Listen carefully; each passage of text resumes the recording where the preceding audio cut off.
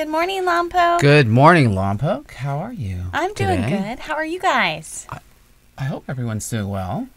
Happy Memorial Day to you. If you noticed anything weird about my face, I woke up with a He big... didn't take up a chew habit or anything. No, and I didn't chew on a golf ball. But anyway, No. I have to go get antibiotics today and go to the dentist first thing in the morning. But the it show didn't look must like go this on. last night, so just I woke kind of up an this morning and overnight- scared my wife. So if any of the Basically. children are really frightened and they miss Jeremy, I brought Michelle's mask. Yeah, Jeremy's been debating on whether or not to wear a mask. I just don't want to scare So people. if you think he should wear a mask, give us a thumbs up. But if you think he's Maybe okay, I'll just look at you the whole time. he might stay sideways like that. So anyways, that's what's going on with Jeremy's face. So Anyway, let's not distract too much from Yes. Memorial Day. It's a day when we remember those who have fallen Yes. while serving in the military. So a little bit later, we're going to talk about a couple of people that were born and raised in Lompoc Yep. that died overseas in war, to remember them a little and bit. that flyover that you did earlier, that you showed just a Yeah. few minutes ago, that was a flyover over the over the Veterans Yep. Memorial Building here Yep. at the, I guess, the south end of H Street. Yes. Yeah. So we're going to talk about a few of the people that were from Lompoc that passed away in a few of the different wars. And then we'll also have some fun stuff. So we have a few things from our associate producers. We've got Hannah White talking about art and Hannah giving us White, what a great name. drawing lesson. And we've got James Hurd, who is going to do a little science experiment as well. And then, of course, we've got our favorite weather guy, Yes. who is back with the curls. Miranda Curls. Thank you, then Brittany. we had an opportunity to chat with Mark Herrier. He's the president of the Lompoc Theatre Project.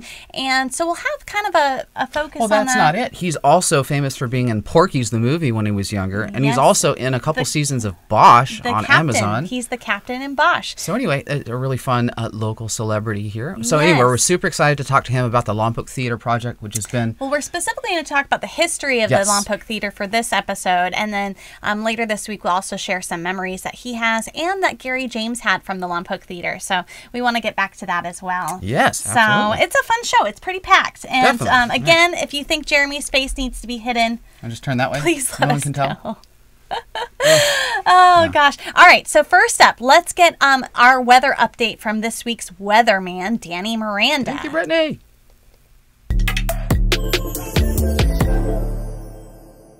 Good morning, Lompoc. How you love the weather like any reason. Weekly report. This week is gonna be sunny and hot, rising to 80 degrees. I like to play Sally with the feeling song. Make sure your animals have water and shade. Goodbye, Lompoc.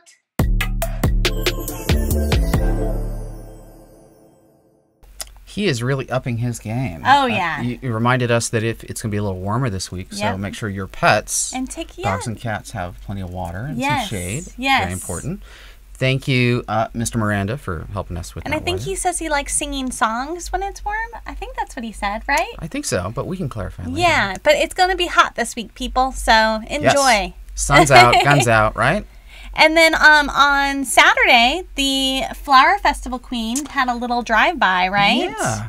So we didn't get a chance to get out there, but Lynn Wood from the Lompoc Records snapped these photos. But anyway, every year here we have our famous Flower Festival, and there's a whole contingent of Queen candidates, and I think there was 8 this year. Well, anyway, Flower Festival got canceled, as we all know, but they still went out and had a little parade, which I thought was really sweet and very cool. Here's a little video. And that's the theater behind them that we'll be talking about soon. Hi. I need to work on my wave. Wait. Oh, see, they must practice that. I think so.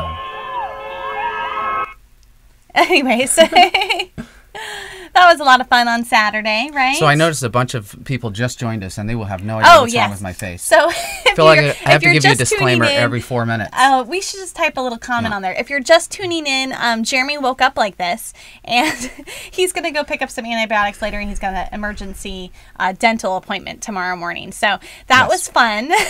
Sorry. But the show must go on. We don't want to talk about it all the time, but I want to scare the new people like Michelle Schaefer, Barbara Satterfield. Some of those just joined us. Yeah. If they're drinking their coffee, this could be very scary. They could spill it. But people have said just skip the mask and just embrace this new look. And this, I think, is encouraging for you to never, ever chew tobacco. Well, I think that this could be like a portrait for don't chew. I think you lost me at portrait. Dental hygiene. Anyways, so a lot of restaurants opened back up this weekend, which was nice. And so that means that means I have to put pants on now. And I did put pants on, and then I immediately went back to my stretchy pants because this isn't working. And this I found was just perfectly me, living that quarantine life. And now I have to get back to some type of normal, and it's a little overwhelming. Yeah. And we were going to mention, too, the city manager here in Lompoc had an emergency declaration that restaurants here in Lompoc, as Santa Barbara and a few other places in the county have done, they're relaxing a lot of the rules that will allow restaurants to move outside, outdoors into the parking lot. So kudos to the city for making that adaptation to the rules so that we can have a chance to recover quickly, hopefully. And hopefully that also means that maybe food trucks will be allowed in the ghetto, in the wine area without permits, and then that way that wineries can team up with them, and then they can take advantage of opening a little bit sooner than later as well. So a lot of tasting rooms aren't allowed to open unless two things. They wait until phase 3, which could be, another 15, 30 days. Or they can collaborate with a food vendor so that they can provide food with their wine experience. So we're pushing the city as much as possible to be as adaptive and collaborate with the industry to make it all work. So, and also some good news that the hospital put out on Friday. The Lompoc prison here has obviously been a big cause for concern. Obviously, they are separating the numbers now, but I think it was of the 1,076 inmates that tested positive, 762, I believe, have recovered. So 68% have recovered, which is great news. So we're looking forward to that. And then the testing facility down the street that we've talked about before, they are considering closing because they have been underutilized. So if you think that this is something that we should be keeping in Lompoc and take advantage of, check out the lhi.care/COVID testing and book an appointment. It's open Friday through Tuesday. It's super safe. There's always plenty of same-day appointments open.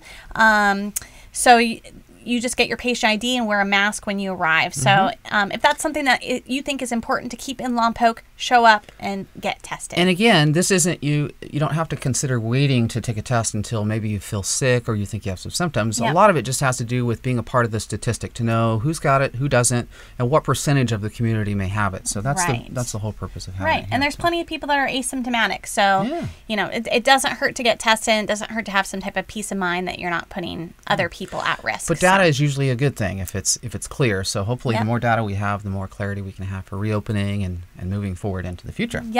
So we had an awesome conversation with Mark Herrier, as we mentioned before, and this episode is going to be a little more on the history of the theater and some of the unique treasures that they were able to find. And then we do want to do an upcoming feature on that because there's so many wonderful memories that people have of the Lompoc Theater, and we really think that it's going to be the heartbeat of the downtown if we can restore it and bring it back. It's so important to our community, and we can definitely make it happen. There's been a lot of anticipation to make it happen sooner, but we've had a lot of things that have they've made steady progress, which is amazing. They've now got themselves on the National Register. They're working on that, which is a huge step for tax incentives, for raising funds. They've obviously they own the building now. There's no liens. All of those things have happened. But obviously, with the stresses of the uncertainty right now, that's definitely has an impact. But the building's in good shape. The roof is wrapped now for 5 years to keep the water and a lot of the moisture and stuff from getting inside. So they're going to keep pushing on it. So we want to see it happen eventually. And so we'd love to share a little bit more about the background of that. So here is Mark Herrier with the Lompoc Theater Project. Can you just go back into history a little bit and describe kind of some of the history of the theater and some of the more important events that took place that you're aware of? Yes. Originally, it was built in 1927, just as talkies were coming in. When the theater opened, it was state of the art. I mean, Cecil B. DeMille at the time was filming just down the road in Guadalupe, the Ten Commandments. And so he was aware of it, and a lot of dignitaries were aware of it and sent telegrams The original paint job was done by a very famous Hollywood scenic designer. So it was the bomb when it opened. What they didn't realize when they built the theater, that you needed things like dressing rooms and things like, functioning lobbies and stuff like that. Okay. Which is why we can't just restore the existing building, because it would not be functional. Because they didn't have dressing rooms, a very fortunate is that the oldest commercial building in Lompoc, and therefore one of the oldest existing commercial buildings in the county and the state, is the original Lompoc Land Office. That was on A Street at the corner where the theater is now. As you look at the theater, the left-hand corner, that's where the land office originally sat. Yeah. That's where all of the streets were named. That's where all of the land was sold. That's where all of the lots were laid out. Mm-hmm. That's where Lompoc happened. Yeah. So Amazing. When they moved it, typically Lompoc destroys its history, but they needed dressing rooms, and so they just pushed it to the back and stuck it to the side of the building, and that became the dressing rooms for the theater. The fact that they did that, and the fact that the original building was built out of redwood, is why it is still standing today. And that is one of the big charges and the big things that we have to do, is historically restore and preserve that. And in our plans, we move it back out onto A Street where it belongs. Something that I was super excited about was the discovery of the Disney connection way back, the Mickey Mouse Club and stuff. And a few other people have mentioned that, but I don't think people even understand or even know about that history. I had heard anecdotally, both from growing up there, but also since I had come back to Lompoc, that Lompoc Theatre had the Mickey Mouse Club on Saturdays. And I thought, well, that's cool. I mean, I grew up watching the Mickey Mouse Club with, Annette and Cubby, and, that's the Mickey Mouse Club for my generation. And that's what I thought we were going to find. And so I and Ann Ramsey, another board member, were cleaning out upstairs at one point, and it was in the Calvert's office. Earl Calvert was a hero to the town. He founded the Lompoc Historical Society. He ran this theater for decades. He helped build the Methodist Church, and he preserved a lot of buildings. He preserved the library, which is now the Lompoc Museum. All of that would have been torn down without him. But anyway, so we're going through all this trash, and we're down to maybe a handful of boxes left, and I'm ready to just give up. And finally I say, and I see, okay, I'm going to go through this one last box, because, and so I'm going through it, and it's the same old calendars and old bills. And then finally I get to this folder, and I open it up, and I just start going, ah! Literally like that. And Anne's like going, what? She thought I was having a heart attack. And I was going, ah! Down. And Mickey Mouse is looking back at me. But it wasn't the one from the 50s. Walt Disney had a Mickey Mouse Club in American movie theaters and eventually worldwide, which started in the early 1930s. And this was from that. And these are in pristine condition. The original contracts, the original handbook on how to operate a Mickey Mouse Club.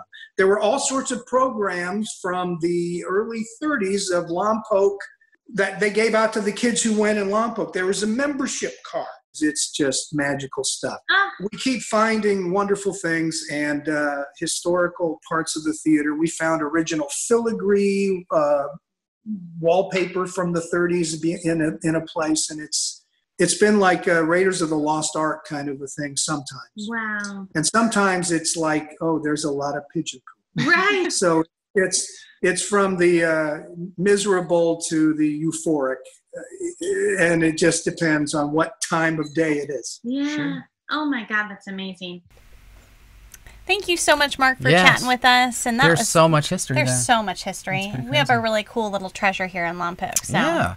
So if you're curious to see some of this stuff and learn more about the history, and because you had no idea, the website is lompoctheatreproject.org. Yep. And there's a bunch of history. lompoctheater.org. lompoctheater.org. I don't know. Google it. If you Google it, it'll come up. But there's some really great, there's some photos. You can see before and afters of when they first got in. This was kind of a couple cool old photos that you found. Yeah, so in the 1920s. That was from inside. And then the theater opening. I just love that drawing, Isn't too. that cool? Pretty rad. And then that's the inside now. That's after they've cleaned it all out. Yeah. So, they've done a ton of work so far to that place. Yes, for sure. When we first walked through, we literally had to wear masks, which we're supposed to do now. But that's because there was just so much. The birds had gotten in there, and they were in there for years, and so it's amazing how far they've come. So big time. So they've gotten it cleaned out on the inside. They are renting spaces in the front, so they've got income coming in. So no debt. So it's a great starting point for the theater. Yeah, so best case scenario, we can get it refurbished, reopened eventually, and it will be not just a place for going to see a movie, but for live performances, for kids, for students, for as busy as they can make the place. That's the plan, which I think is really awesome. All right, so we wanted to remember a few of those who have fallen on Memorial Day versus just thinking about this being a 3-day weekend of barbecues and camping. It's a holiday for a reason, to take a moment to remember those who have fought and died for our country and for us. So we found 3 people who were from Lompoc that we wanted to highlight. Yeah, and there's many, I think there's over 50 that are recognized at the Lompoc Memorial, the Veterans Memorial, but we just wanted to pick out a couple. This, the first one here is Joaquin Gonzalez Hernandez, and he was born here in Lompoc in 1923, and he enlisted in for World War II, and he did pass away under artillery fire and was awarded the Purple Heart for his service. And then we have Edward Salzman. So I wanted to read a little bit of this. This gentleman got the Navy Cross, and there's a little story here about what he did to earn that. So this would have been in July of 1944 in Guam. Observing an adjoining unit in an extremely untenable position, Sergeant Salzman unhesitatingly and with complete disregard for his own personal safety exposed himself to intense, persistent hostile fire in an effort to locate the Japanese emplacements and direct the fire of his own platoon against them for the purposes of assisting the other unit. Although mortally wounded while carrying out his hazardous mission, he courageously dragged himself back to his squad and, skillfully placing the man in advantageous positions, continued to direct the fire accurately and effectively until he succumbed to his wounds. Sergeant Salzman's brilliant initiative, indomitable fighting spirit, and self-sacrificing devotion to duty in the face of grave peril were in keeping with the highest traditions of the United States Naval Service. He gallantly gave his life for his country. And then we have Sergeant Daniel Joseph Vaughn. He passed away in central Vietnam, and he was also from Lompoc. The explosion killed 4 crew members of the Wolfpack gun platoon that were in one of the tents, and that included Sergeant Vaughn. So just wanted to take a moment to remember those. Maybe if you have time today, you can go out and walk the building and check out the memorial that... Yeah, I'm not sure if the park's open yet, but there is a... I didn't think about that. I'm not sure. We'll have to find out. But there's a beautiful Vets Memorial. It's put together by Fallen Warriors. The Lompoc group raised their own money, put together really stunning... $123,000 they raised to put up this memorial to remember those from Lompoc who had lost their life in war. So or in service. We just want to take a few minutes to remember why Memorial Day exists and not just blow through it like another holiday. Yes. So thank you guys for doing that with us. All right, where are we at? All right, so back to some kind of fun, silly stuff. We have some... Heather Bedford just let us know that it is open. So it is. This is up at Beatty Park. So if you want to take the family out, keep your social distance. Yes. But there's a beautiful memorial there at Beatty Park. So check it out.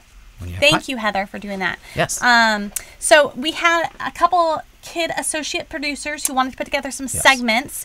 So I'm going to start here with James. Yes, James. It was supposed to be last Friday, but we wanted to make sure it was just perfect. Yes. Well, our Friday show went very long. So James is here with some science news and hopefully a little project that you can try this weekend.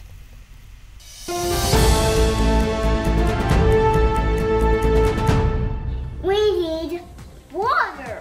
We need vegetable oil. We need food coloring. We need alka sauce in a big cup.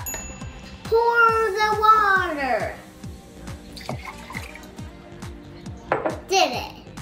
Pour the vegetable oil. Put some drops in the Korean food in the cup. Pour in the alka saucer.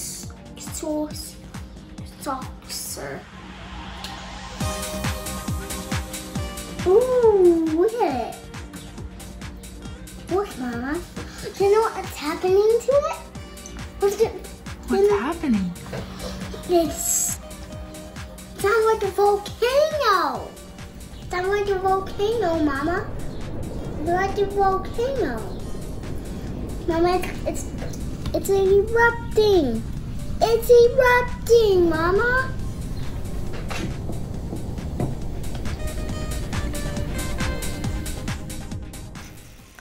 So that was James. I think he is just adorable, and I was trying to imagine what he was seeing through his eyes. So it really did look like a volcano. That was amazing, James. We want Yeah. many, many more science experiments. Yes.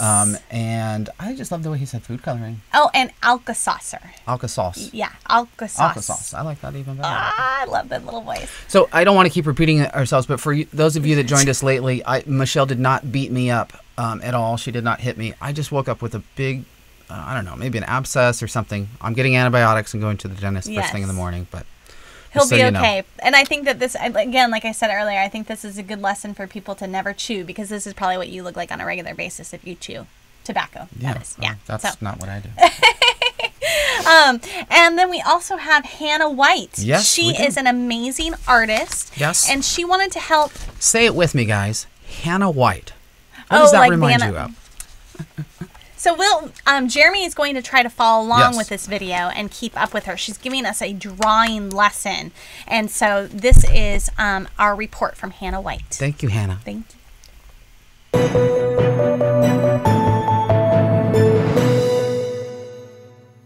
I'm Hannah White. I'll be your art teacher today. And today we're going to be drawing this cute panda on a bamboo stick. And today we're going to need a flat surface, a piece of paper, a pencil, and a Sharpie or a black marker. And I'm going to be her student. So right now we're going to draw the head.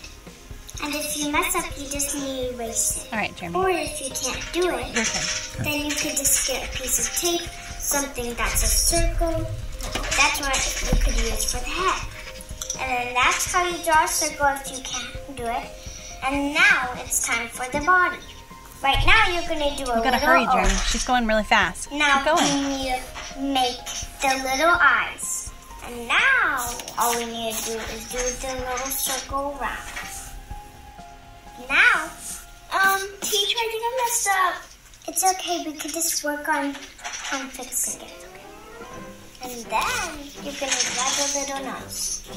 Just like a little oval. This is part if you want to. You can make a little hair piece. And you can name it a boy or a girl. And now, what you need to do is the little belly. And now you need to make the little cute tongue. Little cute tongue. And now you're going to need to do a little tail. Right now we need to do the ears. Just one ear for right now. And right now we need to make the little log. Just do whatever you want with the bamboo stick. You can make it fat, skinny. Now you're going to need to make the inside of the ear like I did on this one. And now you just make a little foot. You need to make the little paws. If you mess up if it's too skinny or if it's too big, then just erase it like I always do.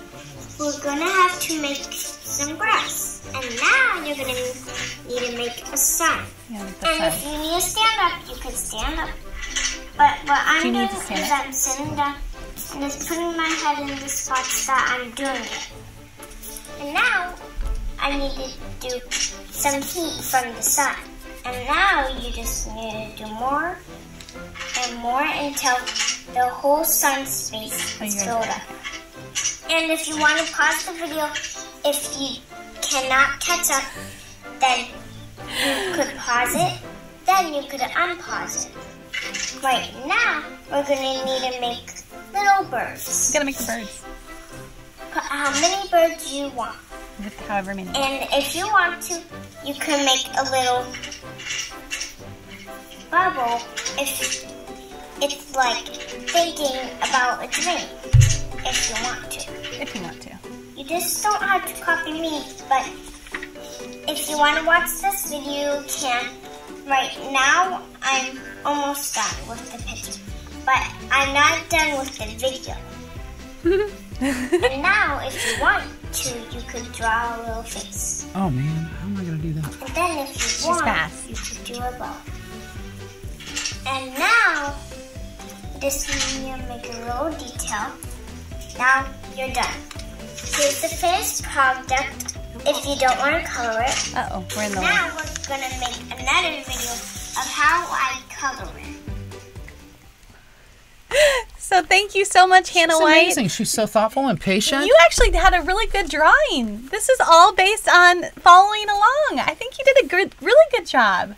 I'm proud of you. Thank you, Hannah. Thank you, Hannah. You were so thoughtful. You told me I could pause the video and restart it, that I didn't have to copy you, so I could have a little bit of my own creative license. Yes. That was really spectacular. And I can't wait to see your coloring video, which would be really cool. But this is probably one of the best things I've ever done. I actually think it is the best thing you've ever drawn. Because I can't draw. Seriously. And I'm completely serious. Yeah, Because you that's can't pretty draw, cool. and that just being able to follow along step by step, I felt like that was very helpful. That was super helpful. Yeah. So what we'll do is we'll export that and post that a little bit later today or tomorrow, just for a fun video. So you kids out there, if you want to draw something kind of fun, and that's a great teacher.